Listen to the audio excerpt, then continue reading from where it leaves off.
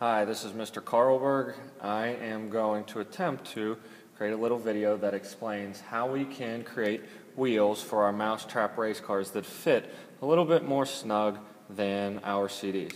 So we can make wheels that look like this, or some variation of them using a flat piece of what's called acrylic, almost like plexiglass, a sheet like this. So here's how it's done.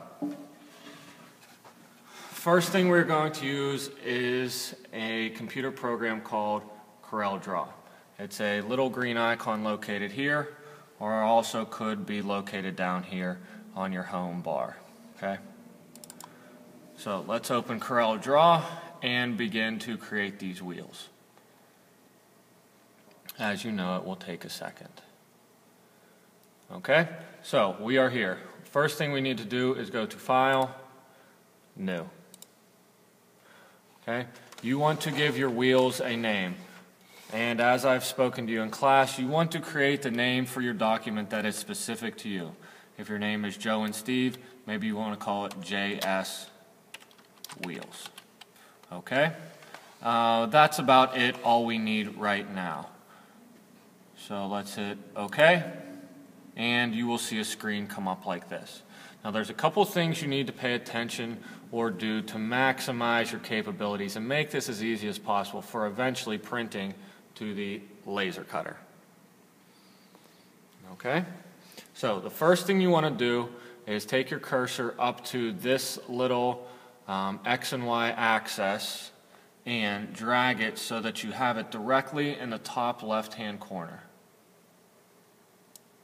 As you see now, up at the top, you have your location at 0. If I was to draw a straight line, it will be right smack dab at that corner. Similarly, horizontally, right smack dab at 0. This is your home point. Okay? Next thing that we need to do is worry about how wide and how tall our piece of acrylic, our piece of wood, our file folder, whatever it is we are going to cut on the laser cutter. We have to make sure the dimensions are correct. Now the easiest way to measure how wide and how tall your piece of acrylic in this instance is to come over to the laser cutter and use the ruler that they have for you. So right now, if I was to put this piece of acrylic in, you should be able to see that up at the top we have a piece of acrylic that is going from 0 to 10 inches. So our width would be 10 inches. That's going horizontally. Now, going vertically up and down, the same thing, going from 0 to 8 inches. So our piece of acrylic is 10 by 8. We must go back to our Corel Draw and make sure that we have our width set at 10 inches and our height set at 8 inches, what we just measured. Okay, and you could see that we're still located at 0, 0. If that's not the case, then now it changed a bit. You simply take that cursor and drag to the top left corner. Now we can see we're at 0, 0. Okay, so what we want to do ideally is just make a circle. Obviously we're using a wheel. So what we can do is grab this ellipse tool. Okay, as you see, draw circles and ellipses. We obviously want to do a circle perfectly round, like a car tire would be, like a bicycle wheel would be, anything of that sort. So what I'm going to do, I'm going to click on that, come over to my screen, and as you can see, the cursor turns into a little circle. Alright, now maybe I want this circle to be that wide. I'm not exactly sure. Okay, what we can see back up here is that we have a circle that is 4.594 inches wide and 4.022 inches tall. We must have these match up in order for us to have a perfect circle that will go smoothly across our carpet, across our hallway floor. So I'm just going to make this nice round numbers of 4 inches wide, 4 inches tall.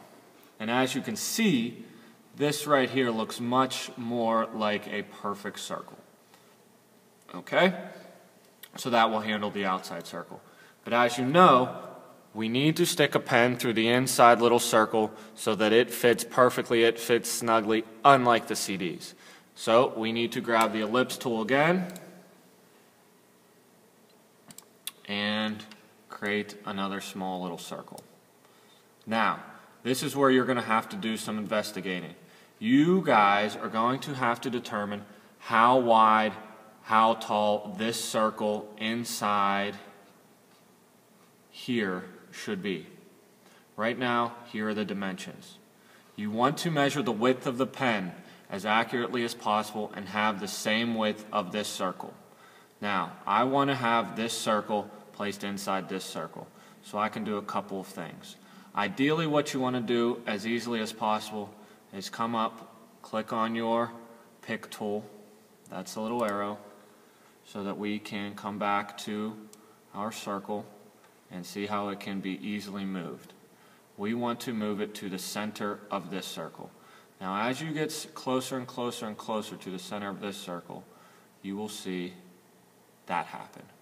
Where right now, if I was to place that circle, we can see that it is in the center of the larger outside circle. Okay? So right now, we have something that is remotely resembling a wheel. Okay. So let's just say that Joe and Steve have decided that this is the accurate wheel that they want to cut out of the acrylic. This is what they want their wheel size to be. Okay. So I'm still on this pick tool right here. What I need to do is highlight them both. And come up here and right-click with your mouse. Right-click with your mouse so that we have selected Group Objects. The reason we want to go to Group Objects is because now, anywhere I would move these circles, you see that that inner circle stays directly in the center of the outer circle. They are grouped together. They are locked in place. If they were not grouped together, there would not be synchronous movement. Okay. So right now, this wheel is perfectly created. Okay? What I want to do next is click on both wheels so that they are highlighted and come down right to here to this. Almost looks like two hands praying, almost looks like a pen going into a jar of ink. I'm not exactly sure what it is, but this is what we need to click on. So let's double click on it. Okay, we need to make sure our width is selected to hairline. Hairline will allow us to cut objects out rather than to just simply engrave different objects on them. You can engrave or you can cut. We want to make sure we are cutting so that the wheels obviously come out of the larger piece of acrylic. Okay, so let's do that, making sure we're clicked on hairline. So I hit OK, and right now I should have everything required so that we can print. Now when we print, this is similar to printing from Microsoft Word, this is similar to printing from your computer. With a couple variations obviously, because we're using a laser cutter rather than a typical printer. So what I want to do next, come up to File, Print. Make sure my printer is selected as Epilogue Engraver.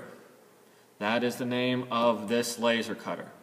I make sure that's clicked on. Now I need to go to Preferences. Preferences is huge. Make sure you go to this so we are not wasting acrylic. Preferences.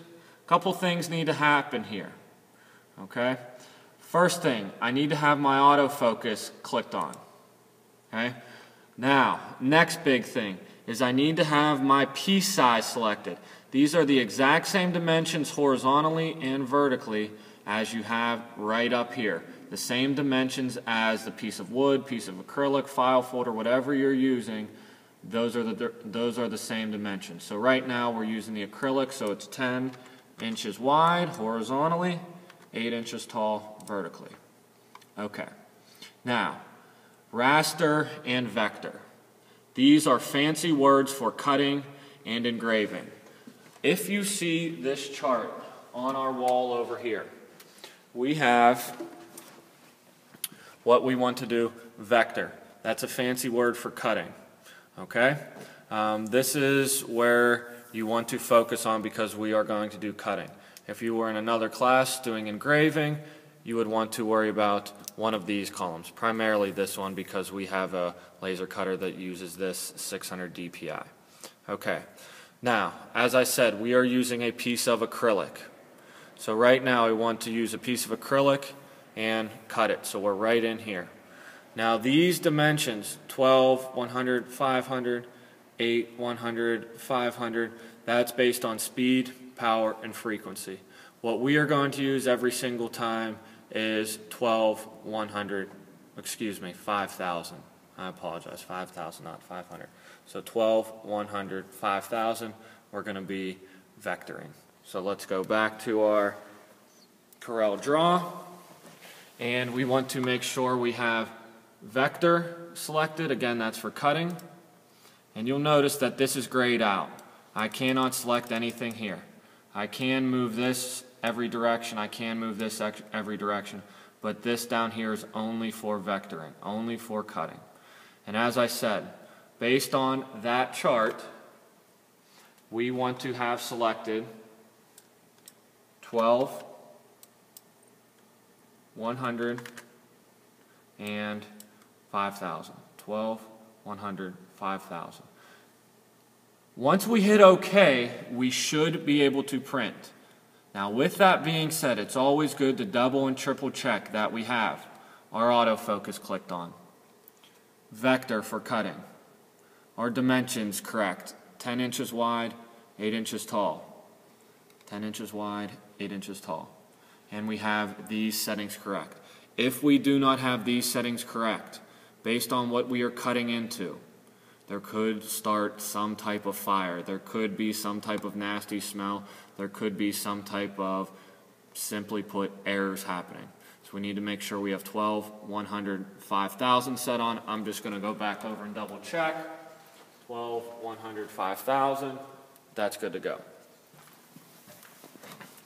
So we hit OK. We have our engraver selected. That's good. We hit OK. After that happens, the image that you have here is going to be sent to here. When all of that is ready to go, and you have made sure that you have everything correct on Corel Draw, this is where you can talk to Mr. Carlberg, see if he has enough confidence in you to actually press go, to actually make sure you have your correct piece of acrylic, to make sure you have your correct program ready to print. If that is okay, he may give you the green light, but it is always important, once you are done here on the computer with Corel Draw, that you come and talk to him about actually putting your piece of acrylic in the correct location. Everything that needs to be turned on in the back room is turned on. You just need to double check with him. So guys, that's Corel Draw in a nutshell. If you have any questions, please ask me. If you have any trouble, please ask me as well. But hopefully that was a nice introduction for you. Thanks, guys.